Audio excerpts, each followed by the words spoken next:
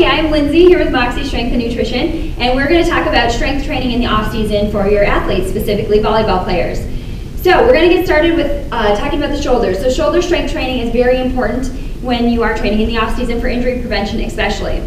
Unfortunately, the standard overhead press that a lot of us are taught to do can't always be safe for everyone. If I put my arms overhead and my back causes an arch, that means overhead pressing isn't always necessarily safe for me. My shoulder doesn't have enough external rotation, so getting behind my body isn't as easy for me. So we're going to show you a couple exercises that avoid that. Additionally, the shoulder is a spiral rotational diagonal. So the shoulder likes to rotate spirally upward. So it's a spiral rotational joint. So it doesn't like to move in that fixed pattern that an overhead barbell often causes. So today we're going to focus on using that spiral rotational joint as it's often used in volleyball from hitting a natural motion. You're moving, you're not moving in a fixed pattern.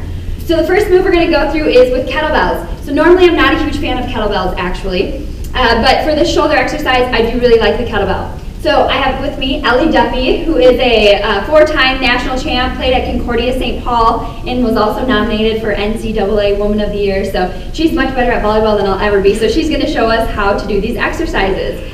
So we're going to start with a bottoms-up kettlebell press. So Ellie's simply going to take the kettlebell, turn it bottoms up. She's at about a 45-degree angle here with her shoulder, or 90-degree angle right there. And so the kettlebell is up. So by gripping the kettlebell on the bottom part, with that grip action, you activate and recruit the rotator cuff.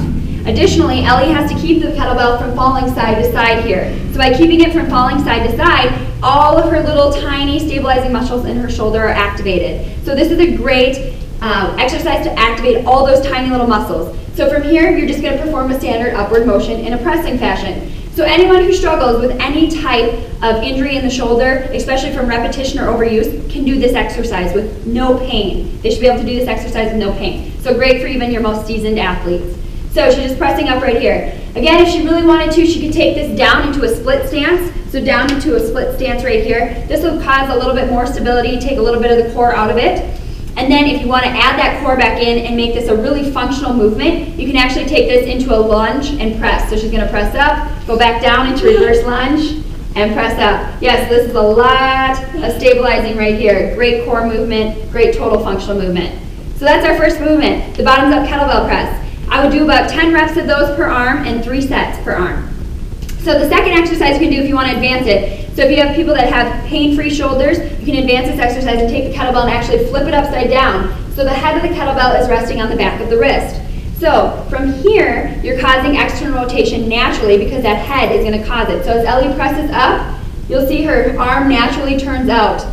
So causing that spiral, back to that spiral rotational motion. Her shoulder's naturally going to press out, causing external rotation, which is normal and good because that external rotation caused on the outside is counteracted on the inside and forces your shoulder to hold into the socket muscle. So this is a great injury prevention exercise, okay? And if you want to take this a little bit further, you can actually turn it into an Arnold press and bring the weight all the way in front of you and press all the way out.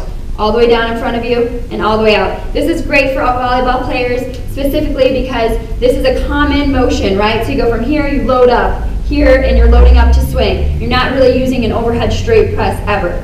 So this is that great spiral rotational motion. Again, you can take this and do it into a lunge and press as well. And again, you're doing about 3 sets of 10 reps on each arm for this. So these are your 2 shoulder exercises, the bottoms up kettlebell press and the external rotation kettlebell press.